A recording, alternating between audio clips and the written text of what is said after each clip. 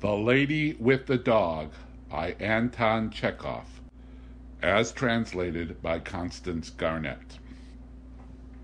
Part 1. It was said that a new person had appeared on the seafront, a lady with a little dog, Dmitry Dmitrich Gurov, who had by then been a fortnight at Yalta and so was fairly at home there, had begun to take an interest in new arrivals. Sitting in Verny's pavilion, he saw, walking on the seafront, a fair-haired young lady of medium height, wearing a beret. A white Pomeranian dog was running behind her. And afterwards, he met her in the public gardens and in the square several times a day. She was walking alone, always wearing the same beret, and always with the same white dog. No one knew who she was, and everyone called her simply the lady with the dog. If she is here alone without a husband or friends, it wouldn't be amiss to make her acquaintance, Gurov reflected. He was under 40, but he had a daughter already 12 years old and 2 sons at school. He had been married young when he was a student in his second year, and by now his wife seemed half as old again as he. She was a tall, erect woman with dark eyebrows, staid and dignified, and, as she said of herself, intellectual. She read a great deal, used phonetic spelling, called her husband not Dmitri but Dimitri, and he secretly considered her unintelligent, narrow, inelegant, was afraid of her, and did not like to be at home. He had begun being unfaithful to her long ago, had been unfaithful to her often, and probably on that account almost always spoke ill of women, and when they were talked about in his presence used to call them, quote, the lower race, end quote. It seemed to him that he had been so schooled by bitter experience that he might call them what he liked, and yet he could not get on for 2 days together without the lower race. In the society of men he was bored, and not himself. With them he was cold and uncommunicative. But when he was in the company of women he felt free, and knew what to say to them and how to behave. And he was at ease with them even when he was silent. In his appearance, in his character, in his whole nature, there was something attractive and elusive which allured women and disposed them in his favor. He knew that, and some force seemed to draw him to them. Experience often repeated, truly bitter experience, had taught him long ago that with decent people, especially Moscow people, always slow to move and irresolute, every intimacy which at first so agreeably diversifies life and appears a light and charming adventure inevitably grows into a regular problem of extreme intricacy, and in the long run the situation becomes unbearable. But at every fresh meeting with an interesting woman this experience seemed to slip out of his memory, and he was eager for life, and everything seemed simple and amusing. One evening he was dining in the gardens, and the lady in the beret came up slowly to take the next table. Her expression, her gait, her dress, and the way she did her hair told him she was a lady, that she was married, that she was in Yalta for the first time and alone, and that she was dull there. The stories told of immorality in such places as Yalta are to a great extent untrue. He despised them, and knew that such stories were for the most part made up by persons who would themselves have been glad to sin if they had been able. But when the lady sat down at the next table 3 paces from him, he remembered these tales of easy conquests, of trips to the mountains, and the tempting thought of a swift fleeting love affair, a romance with an unknown woman whose name he did not know, suddenly took possession of him. He beckoned coaxingly to the Pomeranian, and when the dog came up to him, he shook his finger at it. The Pomeranian growled. Gurov shook his finger at it again. The lady looked at him, and at once dropped her eyes. "He doesn't bite," she said, and blushed. "May I give him a bone?" he asked. And when she nodded, he asked courteously, "Have you been long in Yalta?" "5 days." "And I have already dragged out a fortnight here." There was brief silence. "Time goes fast, yet it is so dull here," she said, not looking at him. "That's only the fashion to say it is dull here. A provincial will live in Belyov or Zidra and not be dull. When he comes here, it's, 'Oh, the dullness, oh, the dust.' One would think he came from Granada." She laughed. Then both continued eating in silence like strangers, but after dinner they walked side by side, and there sprang up between them the light jesting conversation of people who are free and satisfied, to whom it does not matter where they go or what they talk about. They walked and talked of the strange light on the sea. The water was of a soft, warm lilac hue, and there was a golden streak from the moon upon it. They talked of how sultry it was after a hot day. Gurov told her that he came from Moscow, that he had taken his degree in arts, but had a post in a bank, that he had trained as an opera singer, but had given it up, that he owned 2 houses in Moscow, and from her he learnt that she had grown up in Petersburg, but had lived in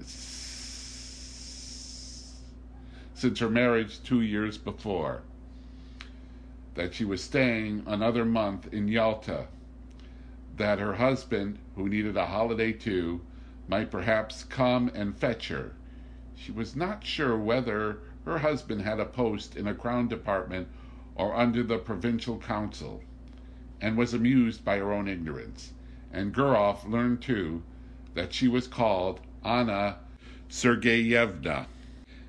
Afterwards, he thought about her in his room at the hotel, thought she would certainly meet him next day. It would be sure to happen. As he got into bed, he thought how lately she had been a girl at school, doing lessons like his own daughter. He recalled the difference, the angularity that was still manifest in her laugh and her manner of talking with a stranger. This must have been the first time in her life she had been alone in surroundings in which she was followed, looked at, and spoken to merely from a secret motive which he could hardly fail to guess. He recalled her slender, delicate neck, her lovely gray eyes. There's something pathetic about her, anyway, he thought, and fell asleep. Part 2. A week had passed since they had made acquaintance. It was a holiday. It was sultry indoors, while in the streets the wind whirled the dust round and blew people's hats off. It was a thirsty day, and Gurov often went into the pavilion and passed Anna Sergeyevna to have syrup and water or an ice. One did not know what to do with oneself. In the evening, when the wind had dropped a little, they went out to the groyne to see the steamer come in. There were a great many people walking about the harbor. They had gathered to welcome someone, bringing bouquets. And 2 peculiarities of a well-dressed Yalta crowd were very conspicuous.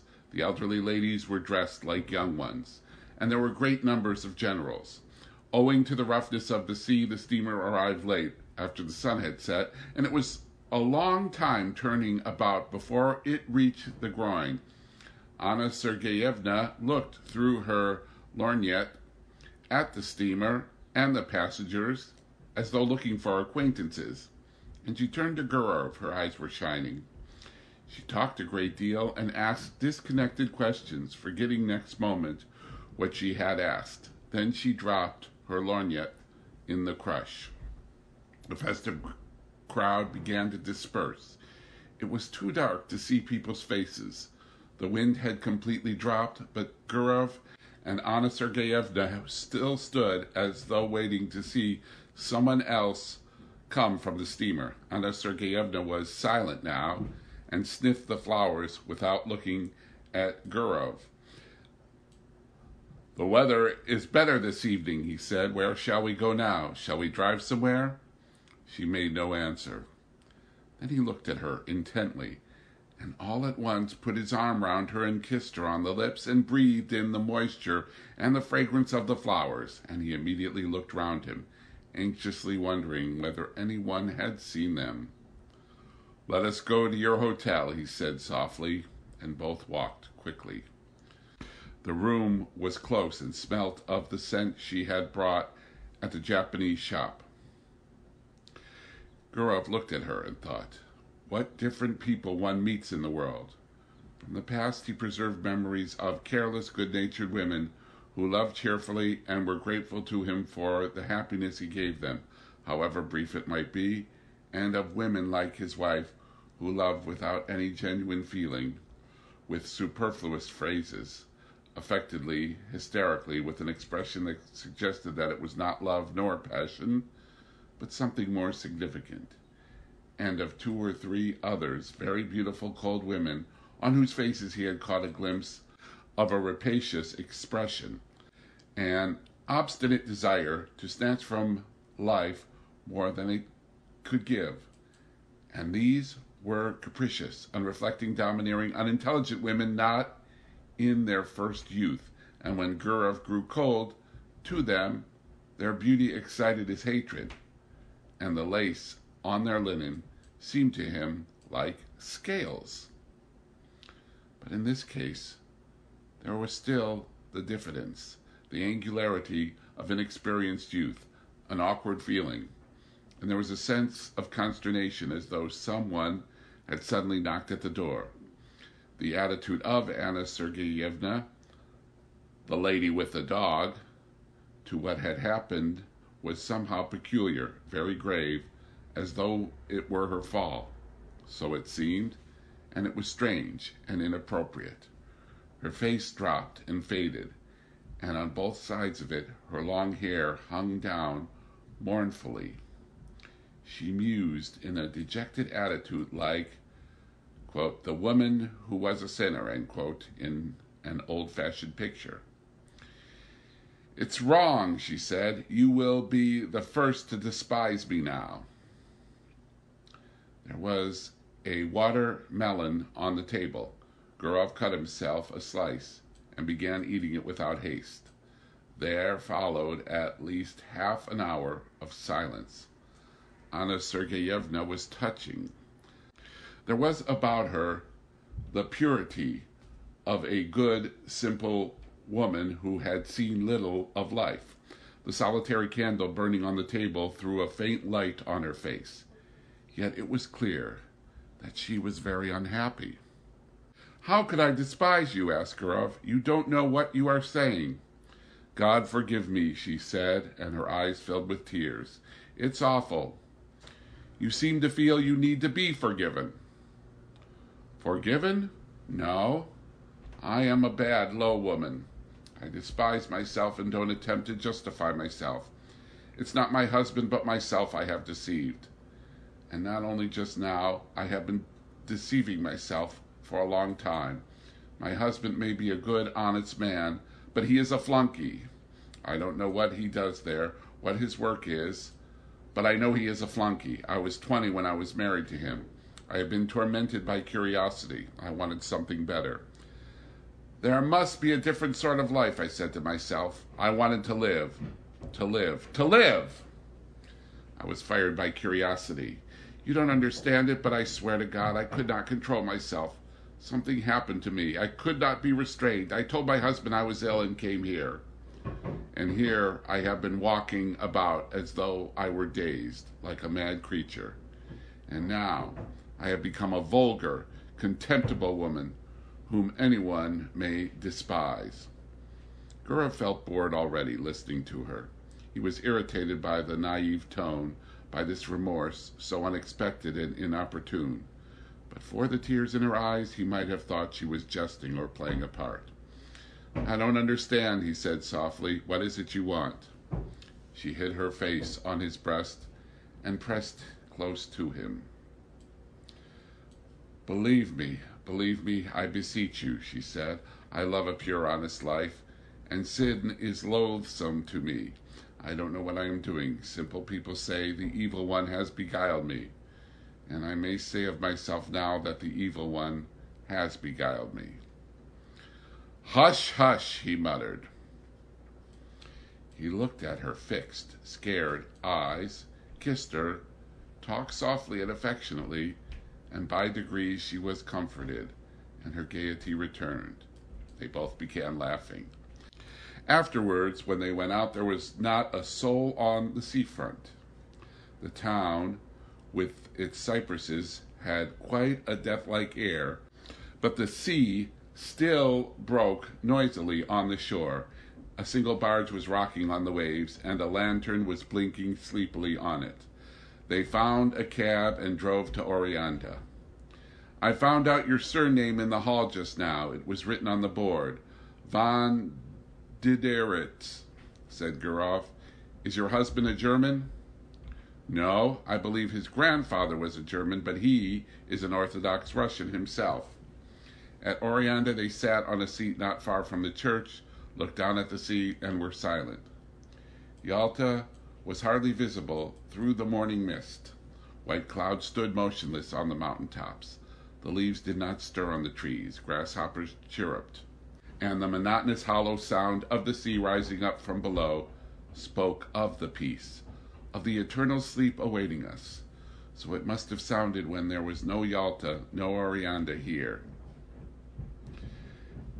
So it sounds now, and it will sound as indifferently and monotonously when we are all no more.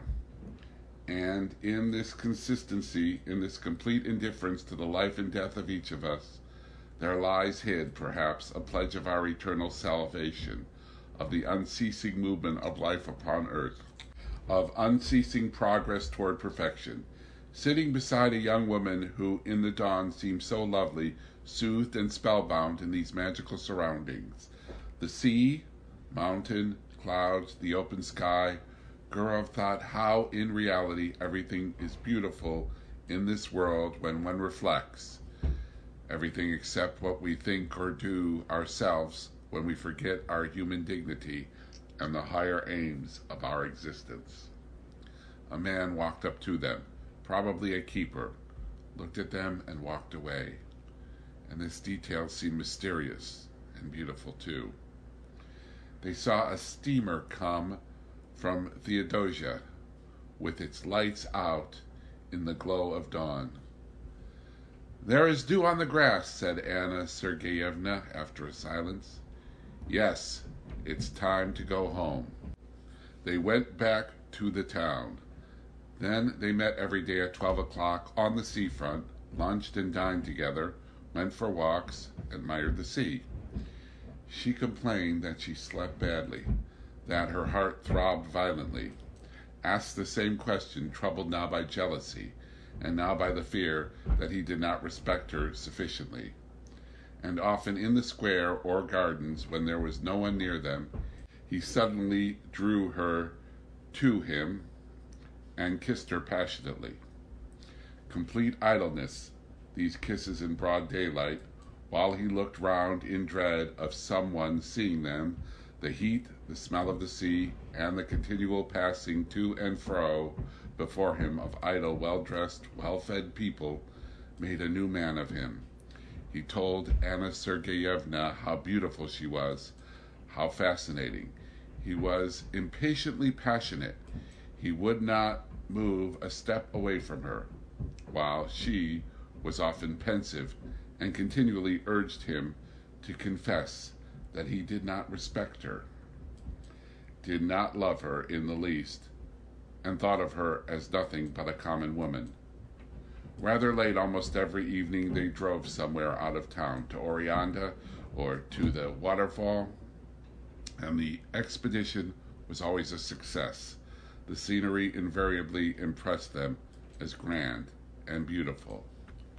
They were expecting her husband to come, but a letter came from him saying that there was something wrong with his eyes, and he entreated his wife to come home as quickly as possible. Anna Sergeyevna made haste to go. "It's a good thing I am going away," she said to Gurov. "It's the finger of destiny." She went by coach and he went with her. They were driving the whole day. When she had got into a compartment of the express and when the second bell had rung, she said, "Let me look at you once more. Look at you once again. That's right." She did not shed tears, but was so sad that she seemed ill, and her face was quivering. "I shall remember you, think of you," she said. "God be with you. Be happy. Don't remember evil against me. We are parting forever. It must be so, for we ought never to have met. Well, God be with you." The train moved off rapidly. Its light soon vanished from sight, and a minute later there was no sound of it, as though everything had conspired together to end as quickly as possible that sweet delirium, that madness. Left alone on the platform and gazing into the dark distance, Gurov listened to the chirrup of the grasshoppers and the hum of the telegraph wires, feeling as though he had only just waked up, and he thought, musing, that there had been another episode or adventure in his life, and it too was at an end. Nothing was left of it but a memory. He was moved, sad, and conscious of a slight remorse. This young woman, whom he would never meet again, had not yet been happy with him. He was genuinely warm and affectionate with her, but yet in his manner, his tone, and his caresses there had been a shade of light irony, the coarse condensation of a happy man who was, besides, almost twice her age. All the time she had called him kind, exceptional, lofty. Obviously he had seemed to her different from what he really was, so he had unintentionally deceived her. Here at the station was already a scent of autumn. It was a cold evening. "It's time for me to go north," thought Gurov as he left the platform. High time. Part 3. At home in Moscow, everything was in its winter routine. The stoves were heated, and in the morning it was still dark when the children were having breakfast and getting ready for school, and the nurse would light the lamp for a short time. The frosts had begun already. When the first snow has fallen on the first day of sledge driving, it is pleasant to see the white earth, the white roofs, to draw a soft, delicious breath, and the season brings back the days of one's youth. The old limes and birches, white with hoarfrost, have a good-natured expression. They are nearer to one's heart than cypresses and palms, and near them one doesn't want to be thinking of the sea and the mountains. Gurov was Moscow born. He arrived in Moscow on a fine, frosty day, and when he put on his fur coat and warm gloves and walked along Petrovka, and when on Saturday evening he heard the ringing of the bells, his recent trip and the places he had seen lost all charm for him. Little by little, he became absorbed in Moscow life, greedily read 3 newspapers a day, and declared he did not read the Moscow papers on principle. He already felt a longing to go to restaurants, clubs, dinner parties, anniversary celebrations, and he felt flattered at entertaining distinguished lawyers and artists, and at playing cards with a professor at the doctor's club. He could already eat a whole plateful of saltfish and cabbage. In another month, he fancied the image of Anna Sergeyevna would be shrouded in a mist in his memory, and only from time to time would visit him in his dreams with a touching smile as others did. But more than a month passed. Real winter had come, and everything was still clear in his memory, as though he had parted with Anna Sergeyevna only the day before.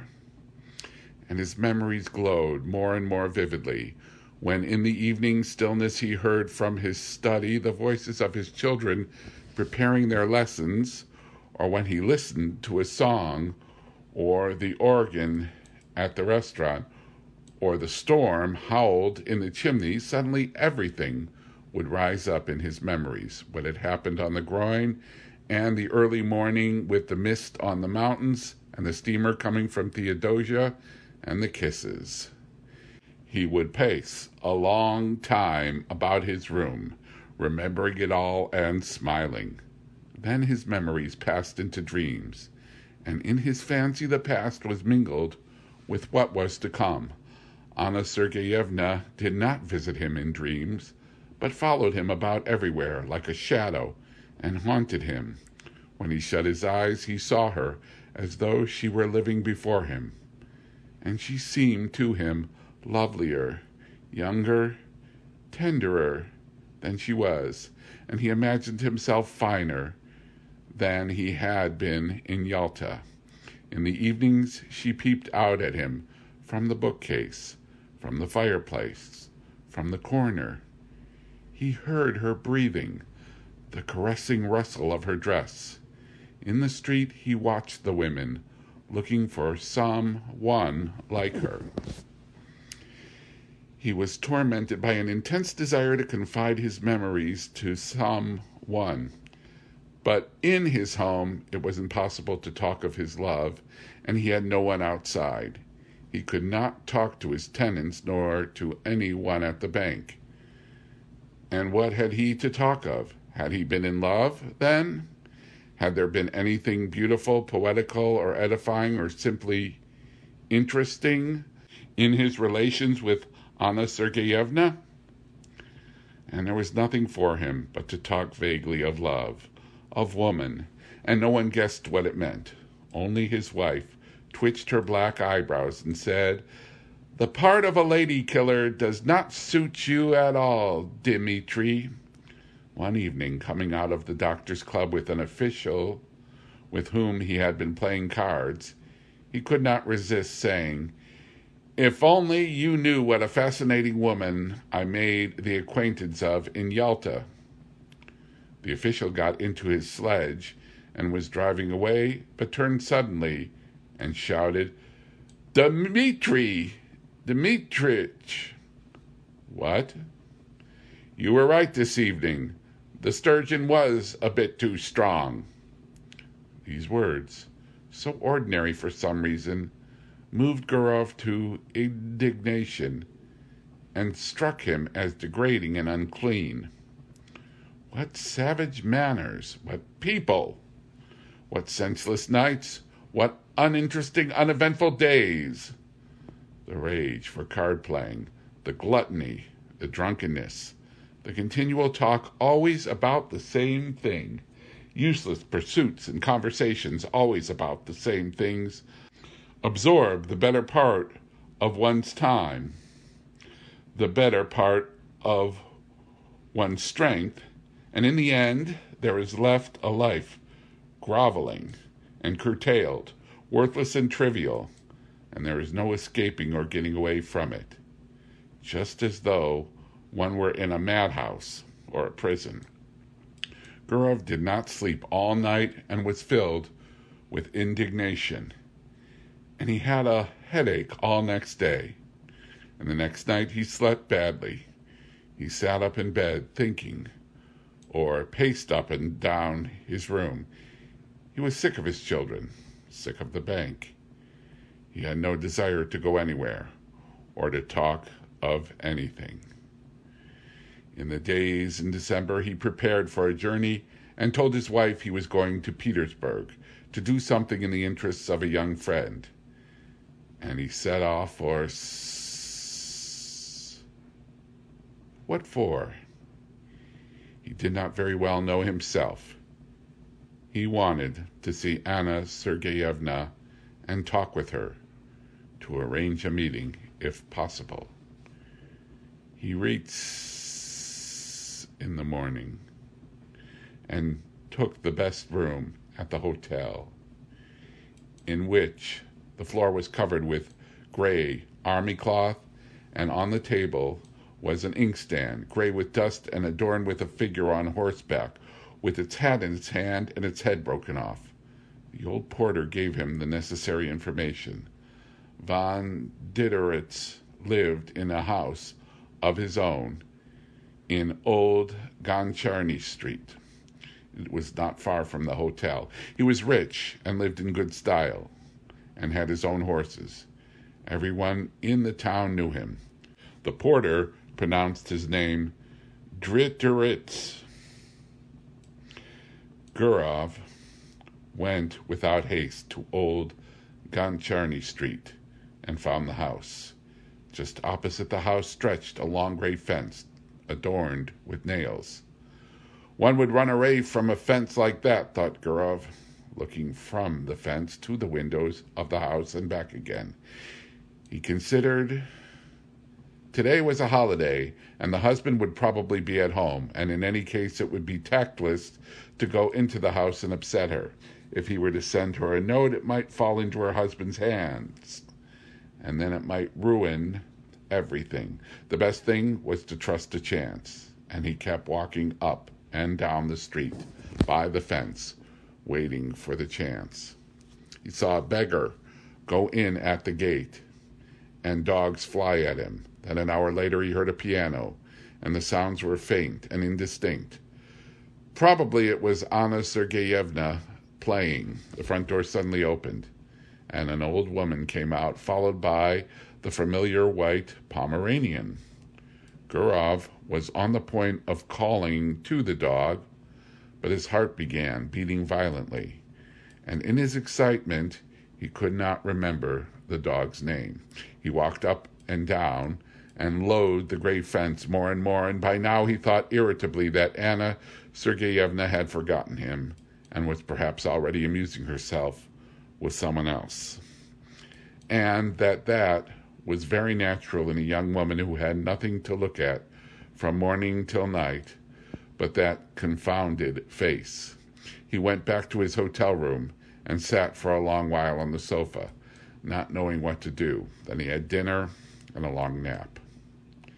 How stupid and worrying it is, he thought, when he woke and looked at the dark windows. It was already evening. Here I've had a good sleep for some reason.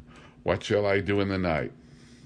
He sat on the bed, which was covered by a cheap gray blanket, such as one sees in hospitals, and he taunted himself in his vexation.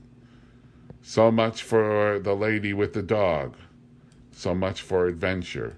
You're in a nice fix.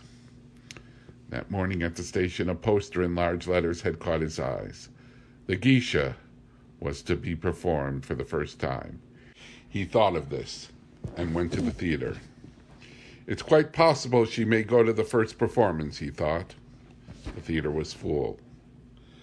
As in all provincial theaters, there was a fog above the chandelier. The gallery was noisy and restless. In the front row, the local dandies were standing up before the beginning of the performance, with their hands behind them. In the governor's box, the governor's daughter, wearing a boa, was sitting in the front seat, while the governor himself lurked modestly behind the curtain, with only his hands visible. The orchestra was a long time tuning up. The stage curtain swayed. All the time the audience were coming in and taking their seats.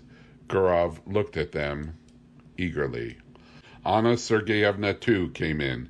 She sat down in the third row, and when Gurov looked at her, his heart contracted, and he understood clearly that for him there was in the whole world no creature so near, so precious, and so important to him. She, this little woman, in no way remarkable, lost in a provincial crowd with a vulgar lorgnette in her hand, filled his life now. Was his sorrow and his joy the one happiness that he now desired for himself? And to the sounds of the inferior orchestra, of wretched provincial violins, he thought how lovely she was. He thought and dreamed.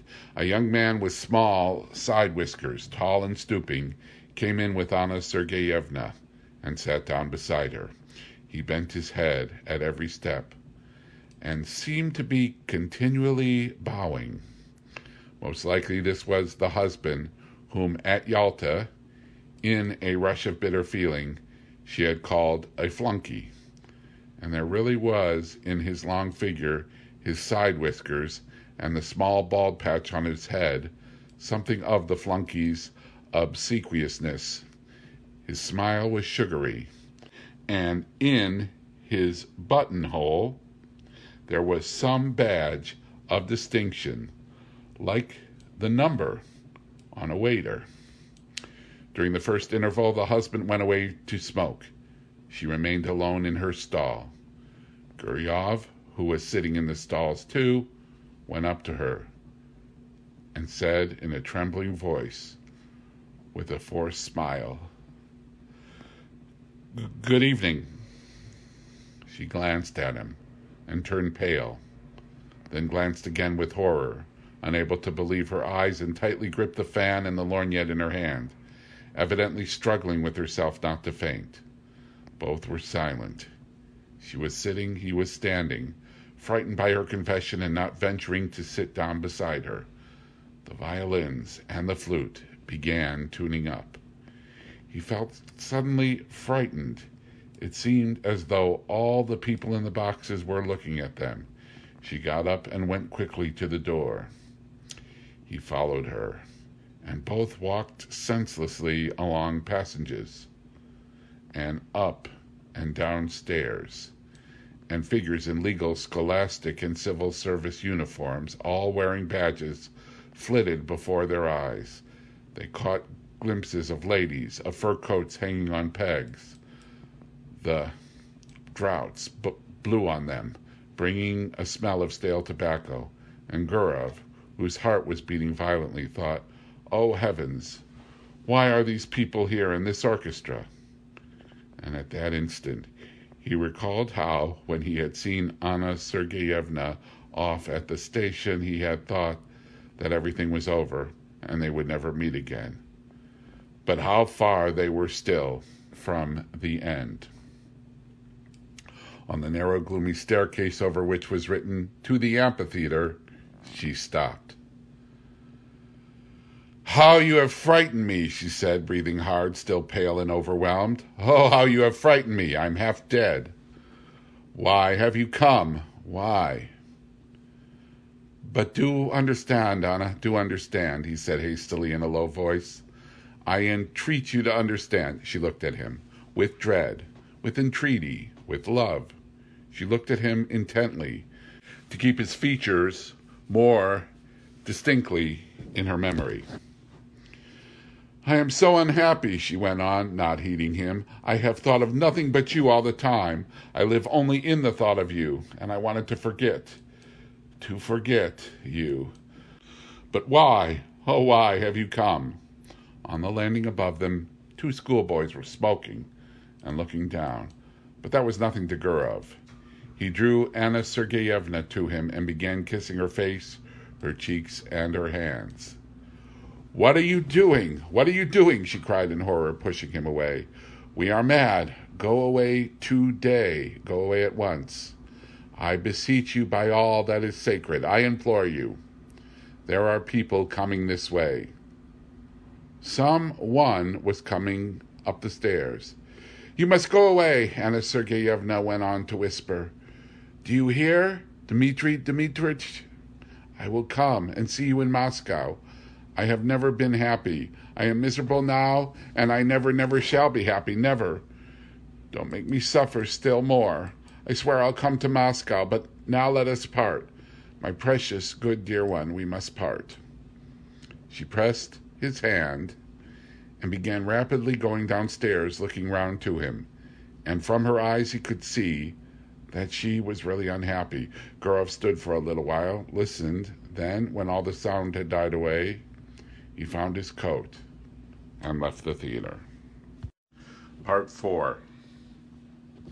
And Anna Sergeyevna began coming to see him in Moscow. Once in 2 or 3 months she left,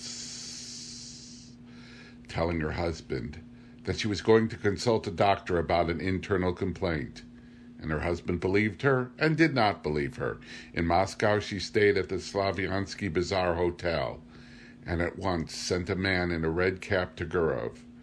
Gurov went to see her, and no one in Moscow knew of it. Once he was going to see her in his way on a winter morning. The messenger had come the evening before when he was out. With him walked his daughter, whom he wanted to take to school. It was on the way. Snow was falling in big, wet flakes. "It's 3 degrees above freezing point, and yet it is snowing," said Gurov to his daughter. "The thaw is only on the surface of the earth. There is quite a different temperature at a greater height in the atmosphere." "And why are there no thunderstorms in the winter, Father?" He explained that too. He talked, thinking all the while that he was going to see her, and no living soul knew of it, and probably never would know. He had 2 lives. One, open, seen, and known by all who cared to know, full of relative truth and of relative falsehood, exactly like the lives of his friends and acquaintances. And another life, running its course in secret, and through some strange, perhaps accidental conjunction of circumstances, everything was essential, of interest and of value to him, everything in which he was sincere and did not deceive himself.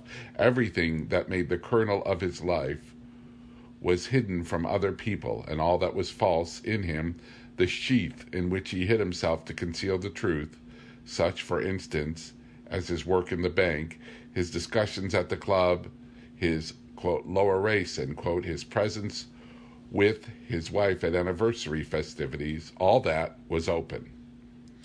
And he judged of others by himself, not believing in what he saw, and always believing that every man had his real, most interesting life under the cover of secrecy and under the cover of night. All personal life rested on secrecy, and possibly it was partly on that account that civilized man was so nervously anxious that personal privacy should be respected. After leaving his daughter at school, Gurov went to the Slaviansky Bazaar. He took off his fur coat below, went upstairs, and softly knocked at the door. Anna Sergeyevna, wearing his favorite gray dress, exhausted by the journey and the suspense, had been expecting him since the evening before. She was pale. She looked at him and did not smile, and he had hardly come in when she fell on his breast. Their kiss was slow and prolonged, as though they had not met for 2 years. "Well, how are you getting on there?" he asked. "What news?" "Wait, I'll tell you directly. I can talk." She could not speak. She was crying. She turned away from him and pressed her handkerchief to her eyes. "Let her have her cry out. I'll sit down and wait," he thought, and he sat down in an armchair. Then he rang and asked for tea to be brought to him, and while he drank his tea, she remained standing at the window, with her back to him. She was crying from emotion, with a miserable consciousness that their life was so hard for them. They could only meet in secret, hiding themselves from people like thieves. Was not their life shattered? "Come, do stop," he said. It was evident to him that this love of theirs would not soon be over, that he could not see the end of it. Anna Sergeyevna grew more and more attached to him. She adored him, and it was unthinkable to say to her that it was bound to have an end some day. Besides, she would not have believed it. He went up to her and took her by the shoulders to say something affectionate and cheering, and at that moment he saw himself in the looking-glass. His hair was already beginning to turn gray, and it seemed strange to him that he had grown so much older, so much plainer during the last few years. The shoulders on which his hand rested were warm and quivering. He felt compassion for his life, still so warm and lovely, but probably already not far from beginning to fade and wither like his own. Why did she love him so much?